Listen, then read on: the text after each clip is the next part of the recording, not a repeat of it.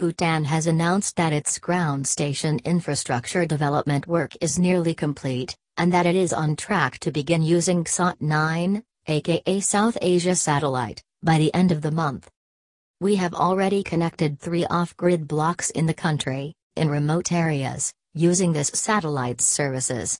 As we speak now, the installation of the ground infrastructure for the South Asia satellite is already in the advanced stages, and we hope we will be able to start using the services by the end of this month, said Sonam Phuntsho, Chief ICT Officer, Department of IT and Telecom, Ministry of Information and Communications, Bhutan, at the 25th Asia-Pacific Regional Space Agency Forum, APRS 25, in Singapore.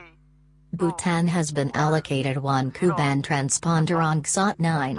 This is a geostationary satellite developed and operated by India, under its space agency ISRO, which India is sharing with its neighbours to spur regional development.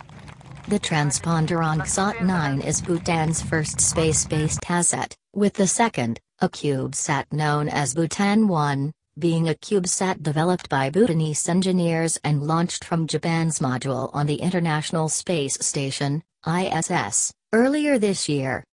With the South Asia satellite, we plan to utilize for services for emergency communications. We also want to use this satellite capacity for domestic and international backup, especially in terms of voice connectivity. We are also thinking of uplinking the 2 national TV channels to this satellite, said Phuntsho. At the moment, Bhutan is trying to explore the possibilities of space utilization, and hopes to develop its space capabilities. Launched on May 5, 2017, the South Asia satellite is serving India as well as project participants Afghanistan, Bangladesh, Bhutan, Maldives, Nepal, and Sri Lanka. The satellite carries 12 Ku-band transponders, with each country having been gifted 1 dedicated transponder.